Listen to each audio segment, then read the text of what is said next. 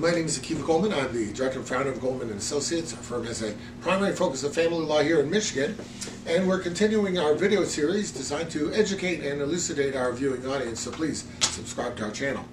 When should a person start parenting time or custody motions if they want to get it straight and they want to have the arrangement in place by summer? A lot of people make the mistake of thinking, well, you know, summer starts in mid-June, so it's already May. We better start calling our lawyer to file motions. Bad idea. You have to allow for the fact that the court is very deliberate in making decisions regarding children and regarding the scheduling of children, and tends to not do things willy-nilly.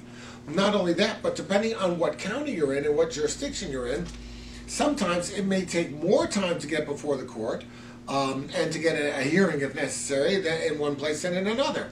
So for example, if you live in a jurisdiction and your case is in a jurisdiction that shut down for 3 months because of COVID, even though it's 2 years later, they may still be suffering from the delays associated with that shutdown.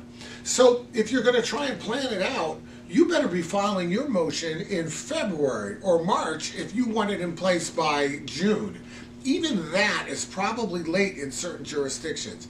So planning is the key. If you have a parenting time situation in the summer and you want to make sure that the arrangement is in place, you need to speak to your ex probably the prior winter, probably before New Year's, because if there's a problem, you need time to file a motion, serve, get it before the judge, perhaps have the judge schedule an evidentiary hearing, conduct that whole hearing, get the court's order, and get it all done before it becomes relevant come time for June. And it takes a lot more time than you think. In a Zoom environment where a lot of courts are still participating in, you know, you save some time in those things, but you also lose some time. You may find that in the Zoom environment, the court has a schedule of things that they kind of run back to back. The court might let you go for your evidentiary hearing, stop you in the middle until you come back next week. So that could impact you, both whether or not that's real in person or Zoom. So you've got to allow for that.